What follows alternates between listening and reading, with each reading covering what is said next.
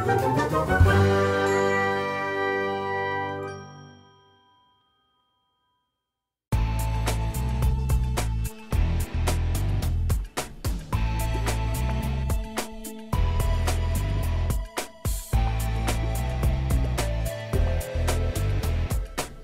so what we did is we collected a lot of, well, we have a lot of questions, some of which, well, no point to ask now, but because we've collected them over the past, several weeks, and of course a lot of them had to do with this season 6 happening and all that. So we won't ask about most of those because it's not relevant they've already, anymore. Yeah, it's no longer relevant. Okay, so I guess the first question you want to ask, this comes from a listener named Dan Zer. He wants to know how you got into voice acting. Oh wow, yeah, I was 15 years old, and here in Overland Park, Kansas, and there, it was back in the days when we had no internet, we didn't have computers or computer games or any of that. We had 3 television stations in the whole country, and like most cities in America back then and still today, most of the commercials, the local spots that you hear on radio or television, are done by local disc jockeys, and they all sounded exactly the same. It was like, this Saturday, come down to the Waterbed Gallery, and so I knew I could do a better job at that, and than I was hearing on television, but I had no idea. I didn't know that people got paid for this. So, it's my baby. I didn't know people got paid to do this. I just assumed it was something that the local radio station or TV station did for free. And I started calling local advertisers. I went to the Yellow Pages and found the Waterbed Gallery or the phone store or whatever. And I was 15. I had no tact at all, and I was basically calling up saying, your commercial sucks, and I could do better. Of course, they didn't receive that real well most of the time. And one day I called the American Cancer Society because they had put a PSA on the air that sounded absolutely horrendous. As I described it, I said it sounded like they stuck a microphone in front of the secretary's face and said, "Here, read this." And that's about what they did. And an hour later, I got a call back from what was at the time the largest ad agency in Kansas City. And they thought I was an adult and that I was a professional voiceover guy. And they asked if I would be, would I be nice enough to donate my services for an American Cancer Society spot they were doing like that Thursday. And I said, yeah, sure. Well, I had to have my dad drive me down there. And of course, they walk up to him and not me, because they assumed that that was the guy they were talking to. And my dad was like, no, that's who you were talking to. And the poor guy was getting his butt chewed by his creative director because they had spent money on the studio and all this stuff. And he said, have you ever done this before? I'm like, no, but I got to be better than what I've been hearing. And I saw him through the glass at the recording studio. He was going. His creative director was going. And I looked up and I said, do you want this in some kind of accent? Because I didn't know the term dialect. And they're like, and the creative director's like, what? What do you mean accent? And I said, I don't know. I thought it might sound good like the old man in the Pepperidge Farm commercials. And, he hits the talkback button. He goes, oh, wait, you can talk like a 70-year-old New England man? I'm like, yeah, sure. He goes, let's hear that. And, oh gosh, I still remember it. It's like, every weekend, a couple dozen Kansas City families have a couple dozen garage sales. But on July 1st and 2nd, 1,000 Kansas City families are going to have just one garage sale. Anyway.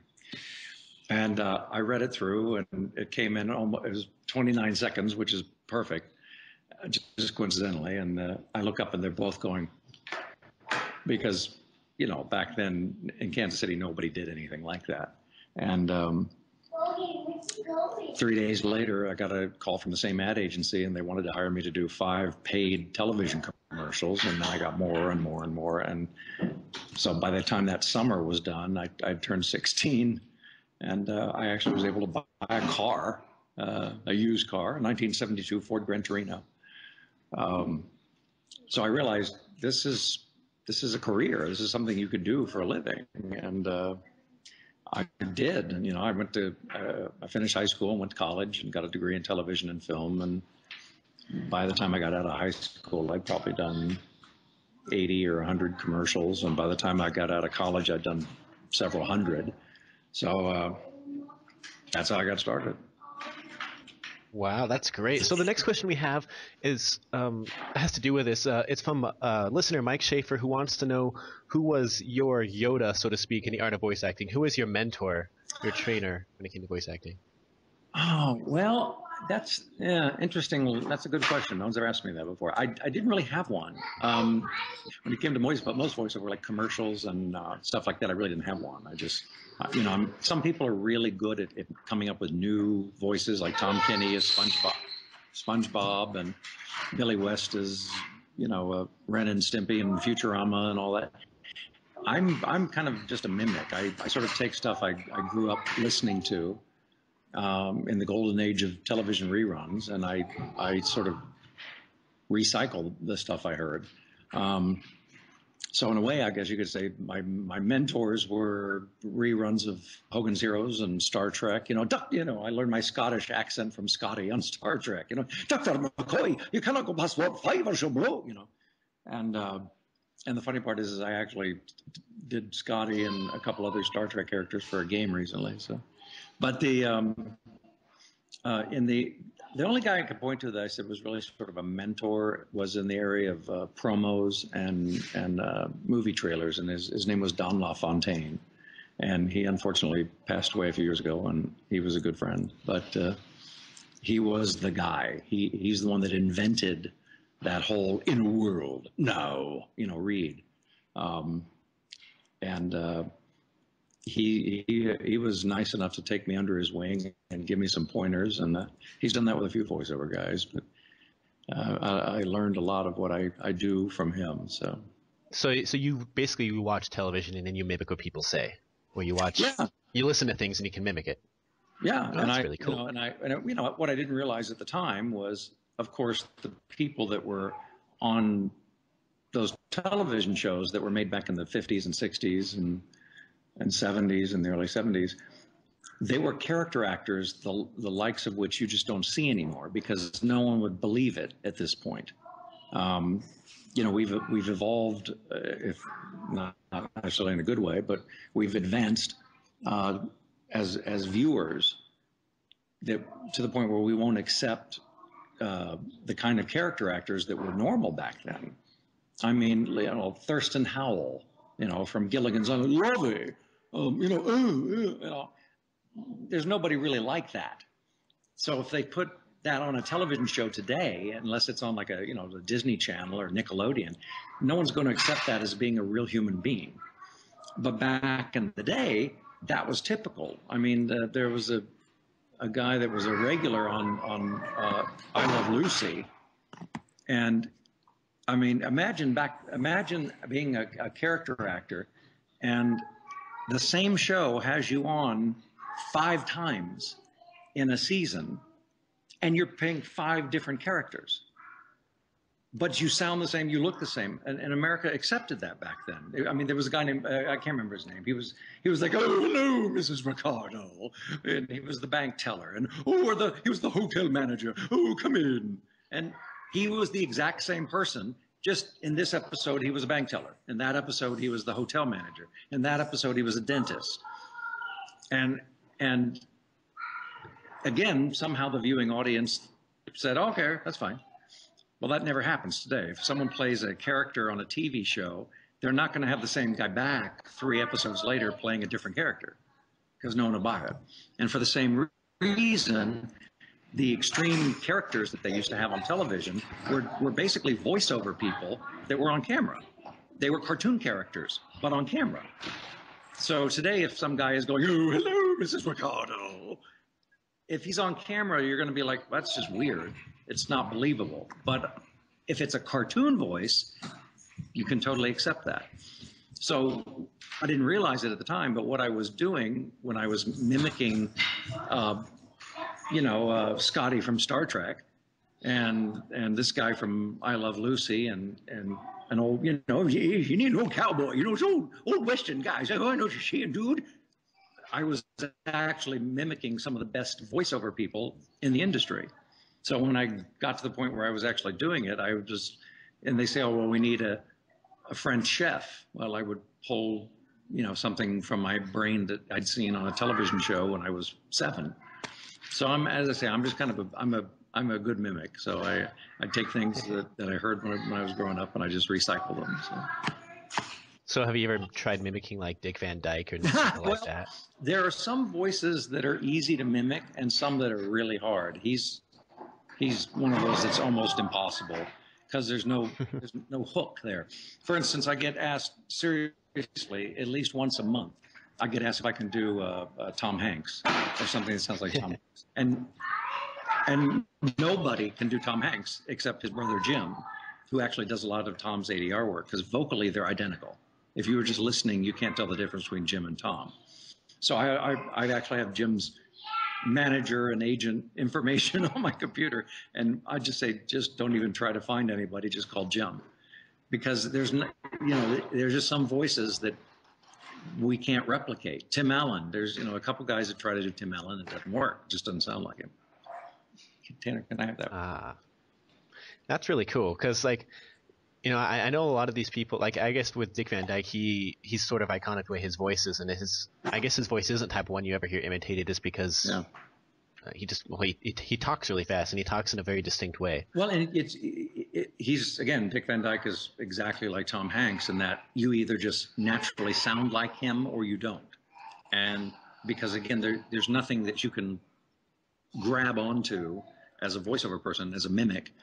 There's not a hook there. I mean, John Wayne, there's tons of guys that have done John Wayne impersonations over the years, and some of them are not really very good impersonations, but they couple it with the mannerisms and the walk, and all of a sudden it's like, well, hello, Pilgrim, and then it's like, oh, it's John Wayne. But if there's not anything there vocally that's a hook that you can grab onto, then it's very hard to do that. That reminds me of Seth MacFarlane's John Wayne imitation, where he just goes, "Hello, Pilgrim." Yeah, that's all he does. Seth again is he's a mutant in a good way. I kind of lump Seth in with there's a few guys like him that come up with just marvelously good voices, and there's enough separation that they sound like different people, and that's the tough part. I mean, there's it's not just that you can do 20 voices. They have to sound like 20 different things. And Seth is very good at that. I mean, there are times when it doesn't work. I mean, his Ted sounded too much like Peter Griffin, but in general, he's another guy that just, they're like the Mel Blancs of our age. Okay. So I guess we're going to move into, since we're a Star Wars podcast, we're going to move a little more into Clone Wars, since of course you did voice the, iconic, Yoda. So how did you feel when you first started revoicing Yoda? Well, I'm going to move to a different room. Obviously, Yoda is one of those iconic characters that, comes along once in a generation. If you just don't find, a Yoda around every day and as an actor. But the thing that's weird about doing something like Yoda is because it was an existing character, and it's something that was already so well established, your job as a voiceover guy is completely different. Normally, what you strive for as a voiceover guy is coming up with something new and different, putting your twist on that French chef. But when you're picking up something that has been around and everybody has heard, your job is not to come up with something new. It's to try to come as close to something that exists as you can. And I think that's a lot of why I got it, because I said I'm a good mimic. And, I saw Star Wars when I was in 9th grade, and I think I saw it 12 times that summer, and I don't know how many times since. So those things were in my head. And I really didn't think I was good enough to ever actually do that for real. It was just something I did for fun, and when I was in Los Angeles and I was starting to book things regularly, I was getting hired to do things for Lucas Arts, which is the video game division. And they found out very quickly that I was able to do a whole bunch of characters from the Star Wars universe, to varying degrees of ability. And so they were having me replicate, but Peter Cushing, Grand Moff Tarkin, you would prefer another target, a military target, then name the system. Akbar, it's a trap, the forest moon of Endor, So I was doing a lot of sound-alike things. And one day I, was just goofing around, and I saw lines for Yoda, and I was reading them in Yoda. And what I didn't know was that Frank Oz was actually off directing a movie. He's actually a very successful movie director. And, he just wasn't available to do stuff because, as I say, once you're a movie director, it's kind of hard to go back and be a voiceover guy for someone else, I'm sure. So turns out that they needed a Yoda, and I didn't know, and they recorded what I was goofing around with and played it for George, and he said, "Yep, he's good, use him." So I've been Yoda since, and that was, oh my God, 12 years ago, 15 maybe or more, I don't know. I do that. I'm sort of the backup C-3PO for a lot of things. I mean, if Anthony doesn't want to do something, then they have me do that too. And the same thing as I'm a good mimic. It's just, hello, I am C-3PO, human cyborg relations. Okay, so this next question comes from my 5-year-old nephew, Max, who watches Clone Wars all the time. Mm-hmm. And he just wants to know how you get your voice to sound the way Yoda sounds. Like, is there a particular way that you morph your voice? You have to practice. You have to warm up. Do you have to how do you get Yoda to sound like Yoda? Again, I'm not one of those guys that's good at creating new things. So with me, it's just I either can just do it or I can't.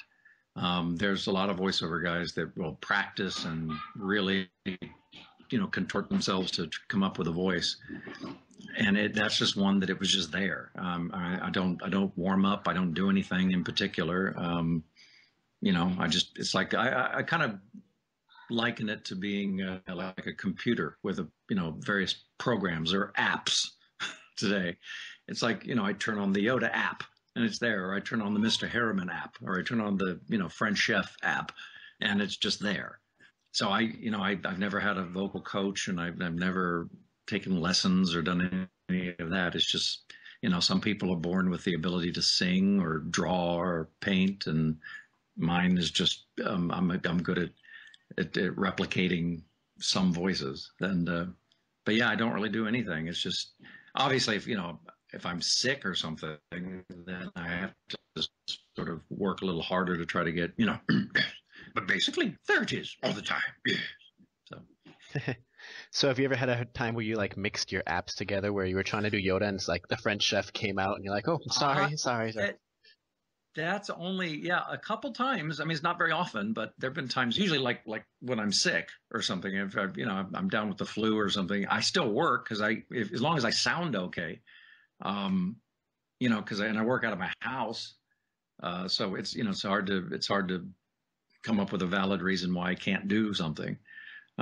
So even if, I'm ill, as long as I sound good, I'll still try to, do whatever it is people need. And that's when it happens. It's, so if I'm just sick and I'm just, not all there, I'm on cough medicine or something, kind of out of it. That's happened a few times where I've started drifting, from something into something else. And, but I usually, I can tell within a few words, I'm like, wait a minute, that doesn't sound right. So. Hello? Oh, sorry. I had myself on mute. Oh, okay.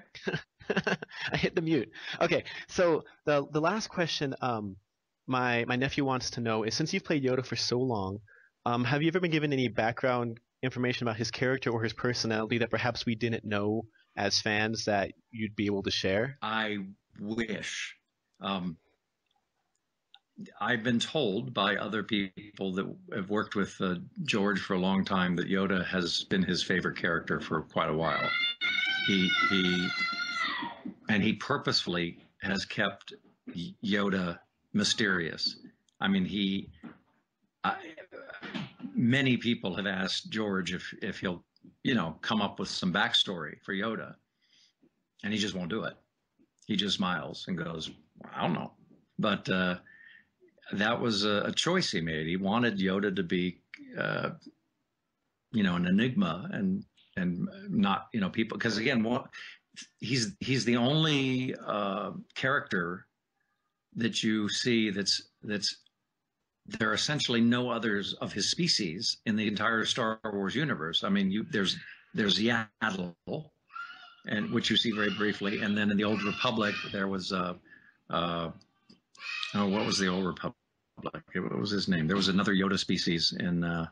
I can't remember his name. I can't remember either, but I voiced that one as well. And other than that, there aren't any more of him. And again, that he did that on purpose because if every time they walk into a bar there's 3 Yoda species there, then it's obviously a more common thing. So, but he purposefully kept whatever it is, wherever he's from, and whatever his backstory is. I'm sure George has one. I'm sure it's in his head somewhere. But he, like you said, he just kind of smiles and says, "Okay, next question." So. Okay, so I'm going to go to the Old Republic in just a minute, but I'm going to continue doing some Yoda questions first. Yes. So let's see here. We already answered some of these. So when it comes to Yoda, a lot of us were really surprised in the season 5 finale that Yoda, well, I guess like most of the council, kind of became. They seem to be judging Ahsoka before she, without actually having all the facts and so on. So, did you find that strange that Yoda was somehow, seemed like turning against a Jedi that had only done good since then, or was Yoda pressured from other sides, or was Yoda actually not with Ahsoka in that finale? I don't know if you understand my question here, but no, I don't. I understand completely because it's something we talked about.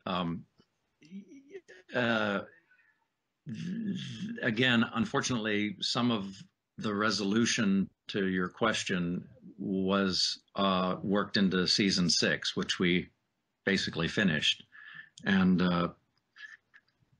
when, where, and how it will see the light of day, or even if it will see the light of day, I don't know. But there are things that happen in season 6 that completely explain that. And I can't. I'm not allowed to talk about season 6 unless they decide to release it. But yeah, it is an odd thing because that was something we all of us, Ashley and Matt and I, everyone was like, well, wait a minute, wouldn't they know that she's telling the truth? Certainly, Yoda must sense that what she's saying when she says I'm innocent. If nobody else, Yoda at least would know that she's right. She's not telling a lie, and so that is a sort of a bizarre, problem that a lot of people have pointed out. I must say, I've gotten a lot of people saying, "Wait a minute, that's not consistent." That Yoda would not know this, and Anakin, he knows her better than any other person in the universe, and so it seems on the face of it unreasonable that Anakin and Yoda and Plo Koon, these people that were so close to her, would suddenly all just lose their Force ability to sense truth from fiction. But and I say it's like I said, if season 6 if it comes out somehow, then a lot of those questions will be taken care of. But you're right. Okay. It's weird. Yeah, it was definitely weird. And it's kind of we had Concetta Parker, the publicist for James Arnold Taylor and so on, and we were joking with her that her clients' characters were the only ones defending Ahsoka because they had Obi-Wan, they had Padme, and even Plo Koon was in the middle. At least not outright judging her, right? In that, and it was like, well, so your clients are the nice ones. And well, yeah, that's okay though. James is a nice guy in real life, so. Oh yes. Okay, so the next question comes from listener Adam O'Brien, and what he says is, Dave Filoni seems to keep the stories of each character close to his chest. How much are you told about your characters before the start of each session? Does Dave surprise you with directions of, does Dave constantly surprise you with the directions that he gives you in episodes that you weren't expecting, or? Well, Yes, he does more so with the other characters. Because the story really is about Ahsoka and her relationship with Anakin. So most of the time, Dave is you know sort of filling in the backstory and the motivation for what's happening. It's affecting those characters. It's a Anakin, Ahsoka, most certainly. But Yoda is again he's again he's so well established in everyone's mind that there's really not a lot to do in terms of telling me what I'm supposed to say. It's because Dave and I again Dave and I have an odd sort of symbiosis when we do this, because we know, because we're such Star Wars nerds, we know if something's not right with the way Yoda is saying something. It's very common for Dave and I we'll be going through a script and there'll be a line from Yoda, and before we even try to lay one down, we both are going, yeah, this one, that's not right. That's not the way Yoda would say it. And so we are pretty amazingly on the same page when it comes to Yoda. He'll still give me direction because it's more just proximity, meaning I'll read it a certain way and he'll say, no, the person you're talking to Mace Windu, and Mace is not 5 feet away from you, he's 50 feet away, so I'll have to change the projection, stuff like that. It's more of a technical direction than what's behind Yoda and what he's saying. Again, I don't know if it'll see the light of day, but we did some there was a story arc in season 6 that was pretty incredible in terms of people seeing Yoda as they've never seen him. I'm told that they are finishing that arc, so it will come up someplace. But that's cool, you were asking about Yoda's backstory. Well, this is the only time ever that George allowed us to sort of pull the curtain aside and see some of what's going on inside Yoda's head and his background and stuff. So, and as I said, the last word I heard is that they are going to try to finish that arc. Where it'll play, I have no idea. But okay. There's one thing for sure. The Clone Wars, definitely, the first episode we saw was definitely a Yoda-centric one. The one where, I can't remember. It was the one where he had to defeat the 1,000 battle droid one. It was called Ambush. Yeah.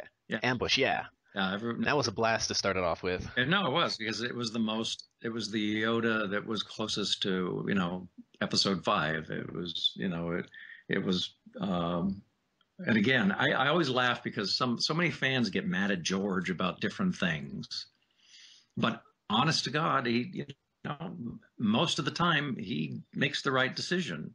And, people sometimes don't give him credit for it until later, but it's like one of the things people criticized when the movie came out before the series was the opening thing where it was me going, Empire at War, as the planet Rydell falls under attack.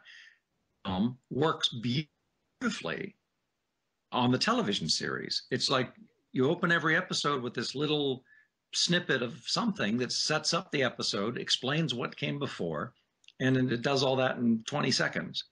And then boom, you're into the series. So something that didn't seem to fit quite well in the big theaters played perfectly on television. And of course, people were criticizing the movie. That wasn't any of our idea. It wasn't George's idea to release a movie. It was Warner Brothers. They said, look, let's gang together a few episodes and turn it into a movie and release that first. And one of the things George said to us is, it's unfortunate in a way that was everyone's first glimpse of the Clone Wars, because it was the first scripts that were written. It was the first animation that was done. It was the first performances we all gave. So, we got much better as time goes on. And so it was unfortunate that the very first thing the fans saw was not nearly as good as the work we're doing now, or were. So And it's unfortunate that some fans judge the entire series based on that first movie or like random episodes they saw. Like I know someone who first episode he ever saw was Bombad Jedi, and he judges the entire 5 seasons on Bombad Jedi. I was like, that's one episode. Yeah. You can't. They got better every single season Well, in every way. and the thing that is again unfortunate, and it's something that's it's not just Star Wars fans. I assume that the hardcore Trekkies or Trekkers, they're the same way that there's just some things that they like and don't like, and there's a lot of Star Wars fans that just were really reluctant to give the series a second look because of exactly what you said. They saw one particular episode, and because it had Jar Jar in it, they're like, "Oh well, forget this." But it was nice to see that the change in the fans, because from the time I was first put into the public by Lucasfilm PR and stuff, it was actually the first Clone Wars 2D animation that Like the Gendy series stuff, yeah, which was phenomenal. Yeah. But from the time I started meeting fans, which was in that era, to most recently, it's really been amazing to watch the change. They kind of have gone from crossing their arms, going, I don't think I'm gonna, to suddenly, guys putting in 300 hours and building clone armor and stuff. I mean, it's been very gratifying to see that the people that did give it a chance are just, they love it, so. Indeed. So you're talking about, early episodes and different episodes and so on. So do you have a favorite episode of Clone Wars, or an episode that you feel was most enlightening to you as a Star Wars fan? Well, favorite episode would be Ambush. It was just so sort of vintage Yoda, that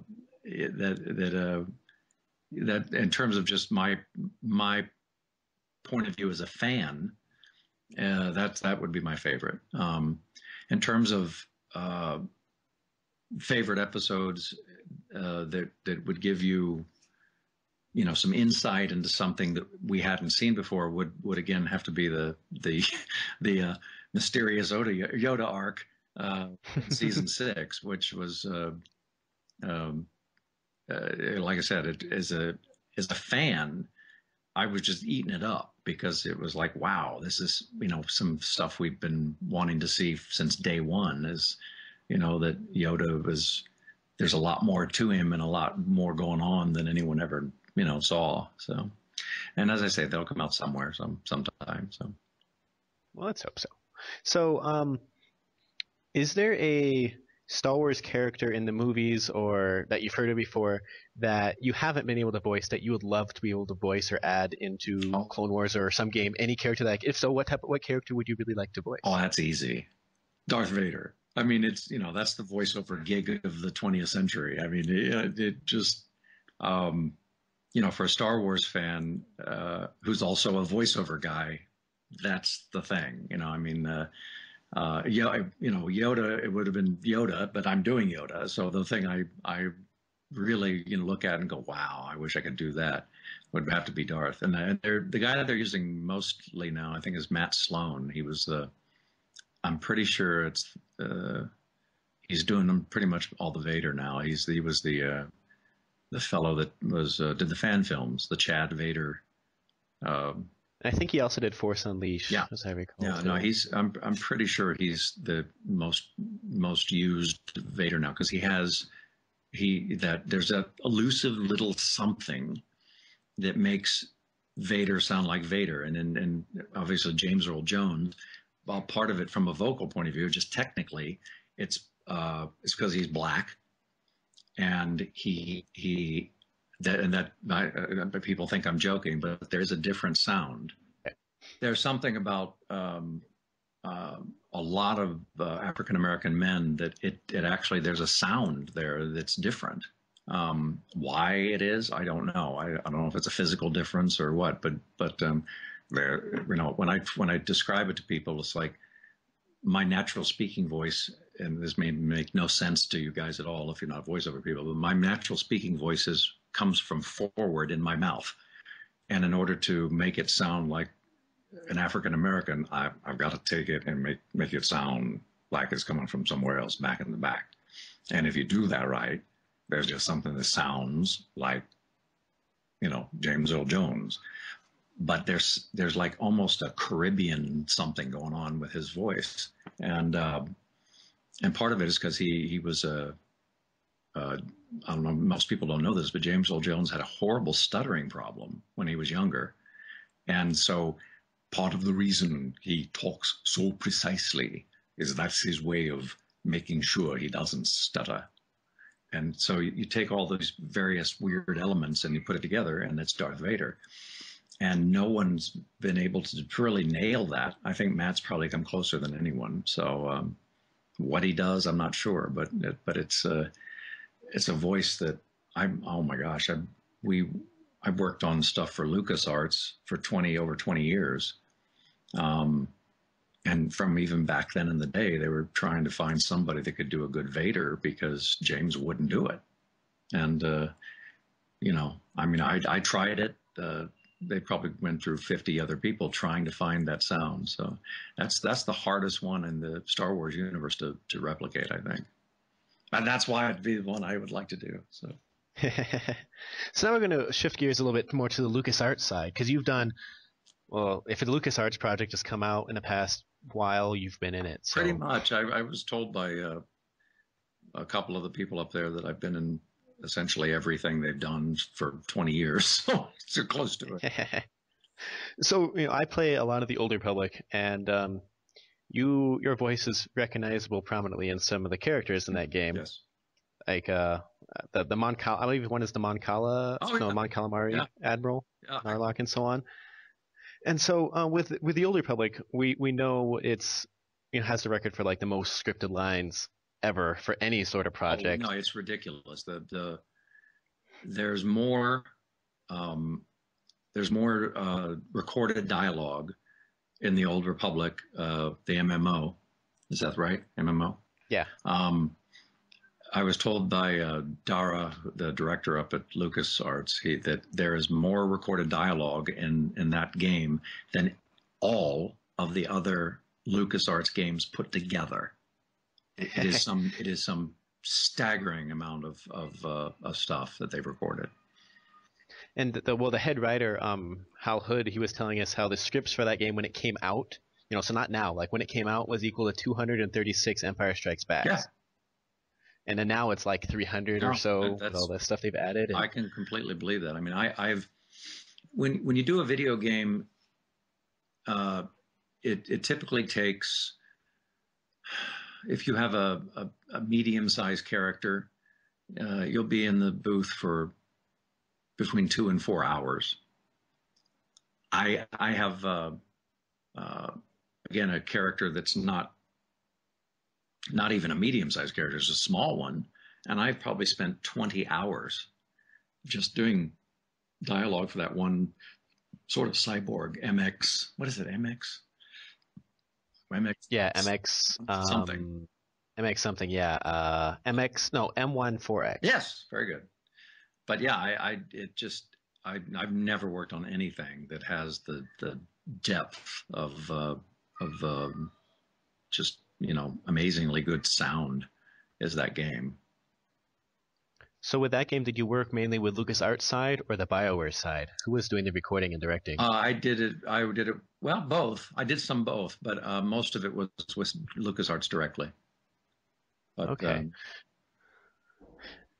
And so when you recorded LucasArts, do you do that from your home, or do you have to actually go to the studio and record it there? I do everything from my home. The only time I record outside of my home studio is if there's a technical issue where there's some of the game people have a specific program that they want to use, and I don't have that program and I don't know how to use that program. So like I've been doing a lot of stuff for Sony as Gandalf, So I usually record that at a different studio because they want to be able to lock the time code or something like that. But other than that, I pretty much do everything from here. I mean, if I'm recording, if I'm voicing the Oscars or something, then they want you there physically there. So I'll fly out to LA for something like that. But oh yeah, and you did that last year. No, well, this year the Oscars this year was Sebring Fox. And you did it the year before, as I recall. Yeah, I've done it for 4 years prior to that. Wow. If they use a guy, it's me. If they use a woman, they've used a few different ones. So hopefully they'll keep asking me back. We'll see. It's always like I remember last year's Oscars is when I remembered you most, and because I was paying more attention, I was like, "Holy cow, it's Tom Kane!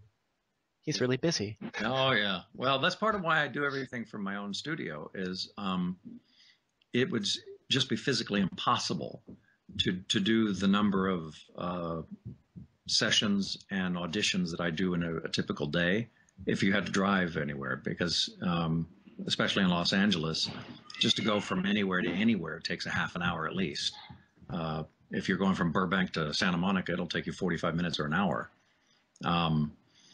So, I average anywhere from 3 to 7 paid sessions a day, and at least 10 or 15 auditions.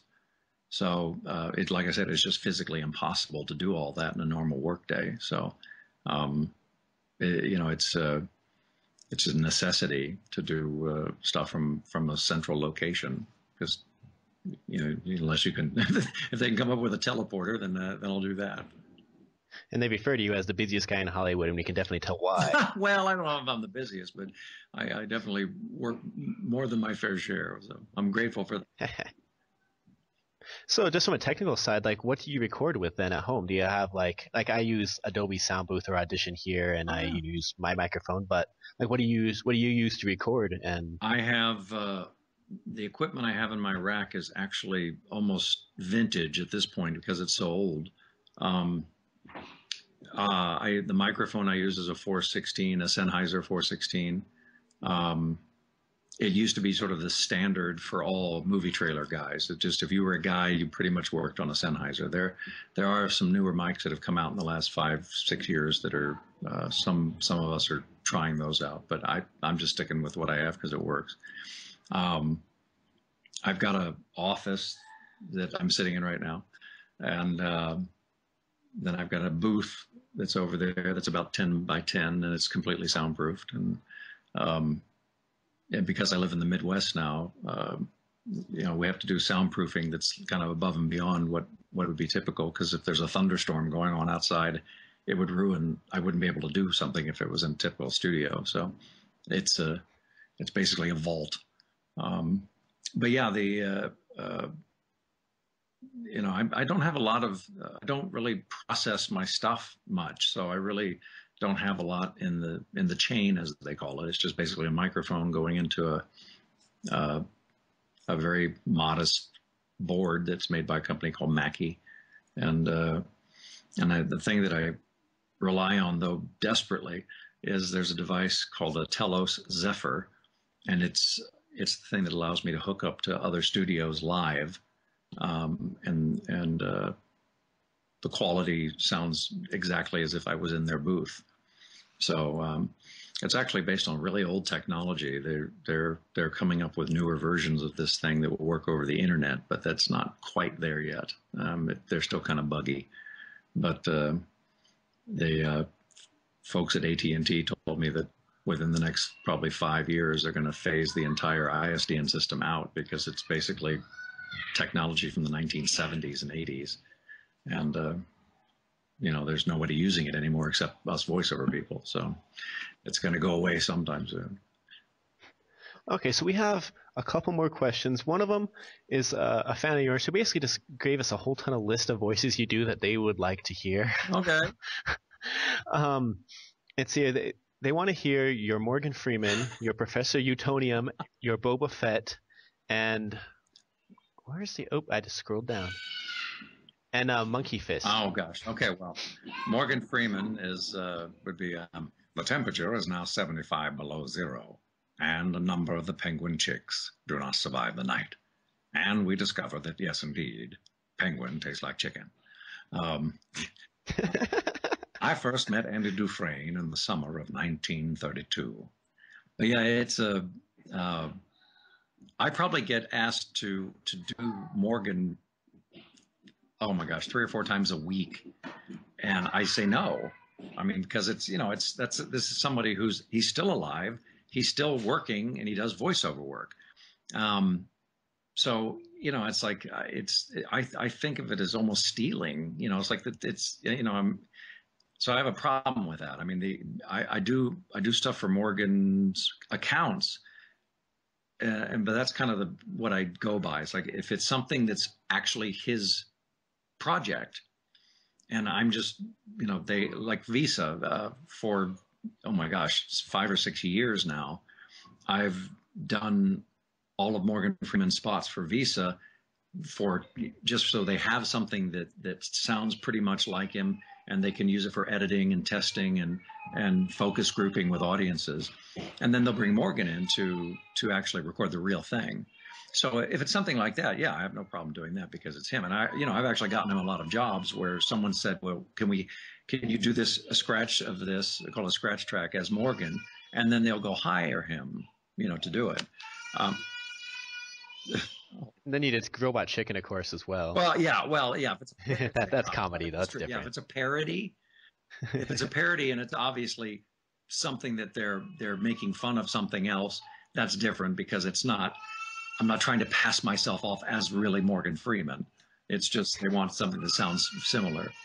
So Morgan Freeman's that, and what was your next one? What was the other voice? Professor Utonium. Oh yes, Professor Utonium. That Mojo Jojo was the worst lab assistant I ever had.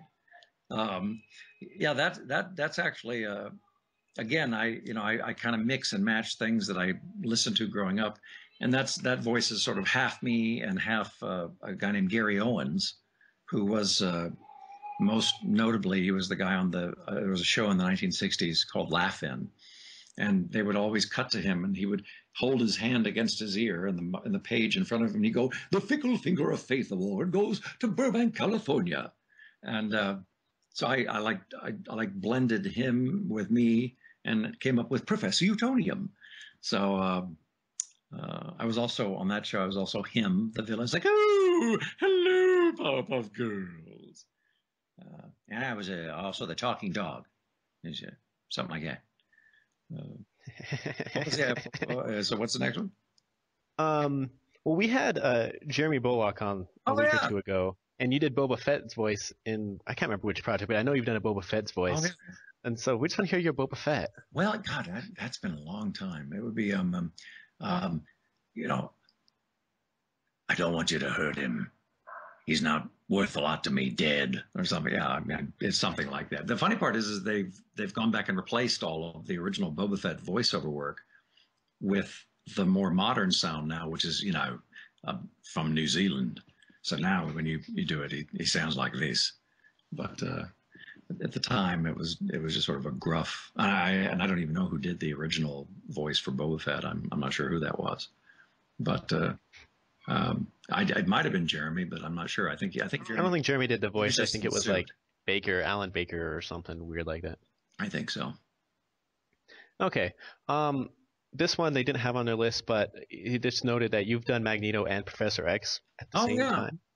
Because you have I see the poster back there of Wolverine and the X-Men. Oh yeah. Right behind you. Yeah, no. And so you've done Magneto. You've done both sides of the coin for that. Yeah, one. I've done that a few times. I do a lot of stuff as Gandalf. You shall not. You shall not pass. Yes. We've got to do the most we can with the time we have. But yeah, Patrick Stewart is another voice I've done a lot of over the years. It's like the first I was doing stuff as Captain Picard on a Star Trek game, number one, engage, and then I did Professor Xavier for one of the X-Men games, and of course that was all sort of sounding like Patrick Stewart, and Magneto I did for Wolverine and the X-Men, and I did I think a few games as Magneto, and Like I said, as far as I know, I've done all the Gandalf stuff for years. But yeah, I get a lot of British stuff. I book the British things a lot. I actually used to do ADR for Anthony Hopkins on a few projects where they, needed a line for a movie trailer or something. It's like, "Hello, Clarice. It's Buffalo Bill. You want him, don't you? I can give him to you." But he's a fun one. Okay, so we have three questions, one of which will be really easy. There's a fan, his name is Mac, and every single time we have a Clone Wars person on, he makes us ask this question. Okay. And so we're just gonna let him, since we won't have many more opportunities to ask it. And he is a big fan of Oppo Rancis, Oh the my gosh. tentacle Jedi Master with like the beard and so on. Yeah. He hasn't been in Clone Wars yet, and he wants to know if there's ever been a talk or any discussion about having him in Clone Wars, because he's getting desperate now. Well, not with me. I mean, that's not the kind of thing they would discuss with me. But I'm certain that it's come up in terms of when Dave and the writers and George get together and sort of brainstorm. I mean, they've gone through the entire Star Wars universe and said, what are the characters we're going to use, which ones we're not, and they had many long meetings where, Dave and Carrie and the writers would sit, and I don't think they ever, came to fistfights, but they would definitely, argue for why we should have this bounty hunter versus this, and what we should go, how often Aura Singh will show up and why. And then, they would, as needed, came up with new ones sometimes, like Cad Bane, which was a brilliantly good character. So it just, I suspect it probably came up, but for whatever reason, they didn't do anything with that character. Mainly because it's, there are only a certain number of episodes, and there's so many things they could choose from, that they wanted to try to keep a nice balance between established existing characters and then new ones, trying to expand the universe. So. I guess on that note, have they ever discussed trying to have a conversation between Yoda and Qui-Gon, since they hint on that in episode 3? Have they had that discussion before? Well, yeah. I mean, there's been again, some of this comes up in season 6, where the whole concept of Jedi being able to, materialize after they're dead, is something that is only touched on in the Clone Wars, and in the arc that I keep referencing in season 6. that is one that is much more fleshed out. You see more than ever, where that comes from, and the ability to do it, and how it's done, and all this stuff. There's a lot more explanation that comes out, and you'll just have to wait. So I guess one last question from a fan, and then our wrap-up question we usually do. This one's from a fan, Michelle, and she just wants to know essentially who your heroes are. Who do you look up to, either in the industry, or like who do you respect? Since a lot of people respect you and see you as someone to look up to, especially kids and so on. You're a hoot at conventions, Acceleration 6, especially when you were reading that script that James wrote. Oh, yeah. As I know you're Lauren, but like, have you? Who do you look up to? Well, it's funny because people, look at all the stuff I've done, and they assume just because I'm, at a certain level of voiceover work, and I've done some high profile things, that that we don't still have our own heroes, and we do. I mean, I in voiceover world, I'm just in awe of Billy West, Tom Kinney, Jim Cummings, Rob Paulson. There's a few guys that I look at and go, they're doing stuff I couldn't do. I listened to some of the work Tom's been doing recently on Adventure Time, for instance, and it's just terrific. I mean, some of the nuance and the little tiny vocal details that he gives the Ice King and stuff is just brilliant. So yeah, I look at some of these guys and I go, what the first thing that you think of is I like I said, I wouldn't come up with that. I wouldn't have done that, which is why he's doing it. But I don't know. There've been a few uh, like everybody, I've had a few teachers that I look up to, and I remember that, steered me in a good way. And but yeah, I mean, just in the movie trailer end of things, Don LaFontaine was definitely the big guy that gave me a lot of good advice. So. Okay, so one last question and then a minor request, which should be really easy. So the last question is this: we give every single guest we have on the show an opportunity to be on the soapbox. This is to promote, of course, any work you're currently doing. Some people want to promote games they're working on, shows they're working on, or convention appearances, signing, stuff like that. So we'll give you the soapbox now. If you want to promote, you can toot your own horn whenever you'd like to do. I do have a number. I've got like three or four conventions that I'm booked on over the next year. One in Kansas City that's I think next month. Planet Comic Con it's called, and there'll be a number of Star Wars people there. I think Jeremy's going to be there, and Peter Mayhew, and Jet Lucas is actually going to be there for the first time ever. George's son. Oh wow, Jet Lucas is actually he's going in public. He is first time that's ever happened.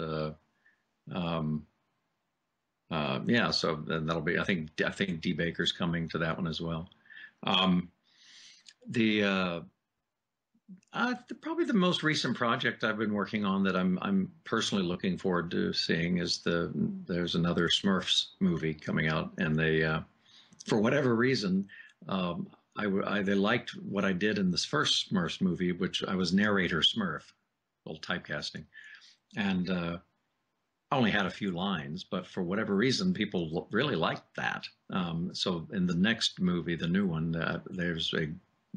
they expanded the part 10 times bigger than it was before. So I'm actually in this new movie a few times. So that'll be fun. I've been doing, I've probably done 3 or 4 recording sessions to get all that stuff done. So, but that I'm not sure when that's coming out. I'll have to find out. But yeah, I mean, that's, just every day is something different. I'm doing a McDonald's spot or a Walmart spot or scrubbing bubbles or something. So.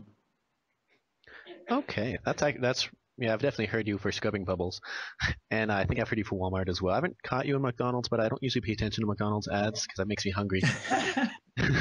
Well, you know what? In a way, I think that's a good thing. If I do my job, you won't necessarily know it's me. You'll just hear it and accept it for what it is. I mean, I did something the other day where they wanted just sort of a British nature film documentary, sort of Attenborough-ish, and I was really happy and proud of it because when I was listening to the playback on some of the takes, I was going, that really doesn't sound like me. So that's a good thing. Awesome. So I guess the minor request I have at the end is, would you mind recording a bumper in one of your voices? Yeah. Well, tell me what you want to say. I guess use. Actually, I'll let you choose which one you want to use, because the ones I would think of would be like Yolaren or even Morgan Freeman would be hilarious. But one of your voices, just something along the lines of this is you can either do the character or this is Tom Kane on Bombad Radio. Okay. Just something simple like that. Right. Hi, this is Tom Kane, and you're listening to Bombad Radio. Let me see who else. Let me do it. Yes. Tom Kane, this is the voice of Jedi Master Yoda. And listening to Bombad Radio, you are. So awesome. Hello, this is Tom Kane, the voice of Professor Utonium, and you're listening to Bombad Radio. Thank you. And well, we've taken an hour of your time. Thank you for answering our questions. The fans love it, and you're always a hoot at conventions. So continue the good work. Well, I'll try to keep going as long as they'll have me. Even though you tower above every other person there. Well, it is funny. People they get so surprised. They'll ask to take a picture with me, and I'll stand up, and I'm 6.5 feet tall. And the fact that I'm a human doesn't surprise them, but that I'm a tall human and the voice of Yoda, that somehow makes everybody go, Or they get a picture with James Arnold Taylor, and then they're like, "Tom Kane, you're next." Like, "Oh, you're a bit bigger." Yeah. Well, James is closer to normal than I am, I think. We kind of bracket the normal range. It's fun. Thank you for being on. Welcome. I'll send this to you as soon as it's up so that you can hear it. I'll of course edit out the interruptions. No, yes, thank you. Thank you, and have a good day, You sir. too. See you.